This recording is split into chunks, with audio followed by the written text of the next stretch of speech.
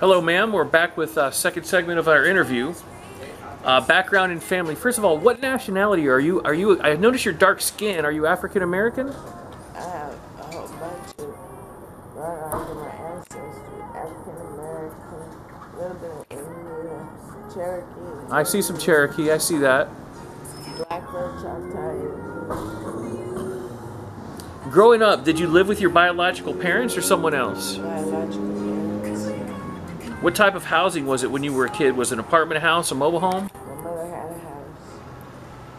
Any brothers or sisters? We had 6 brothers and 2 sisters. You have 6 brothers and 2 sisters, all from the same mom and dad or different moms and dads? Same mother and father. Wow, it's a big family.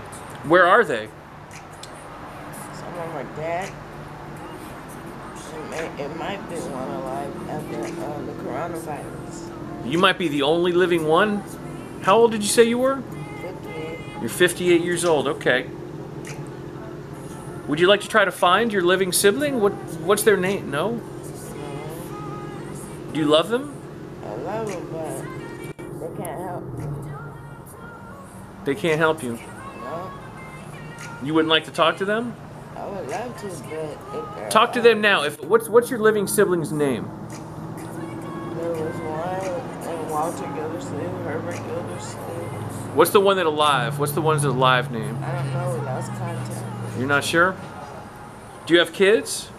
I have 7. You have 7 kids. Where are they? They live with their boyfriends, some in California, some in Las Vegas. What are their names? Titi Laura,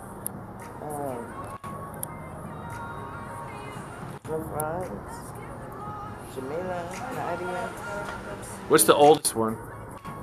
LaFrance, Anthony. LaFrance? LaFrance, Anthony Gustin. Will you speak to him now? What would you say to him? Take LaFrance, I have something to tell you, and talk to him. I have something to tell you.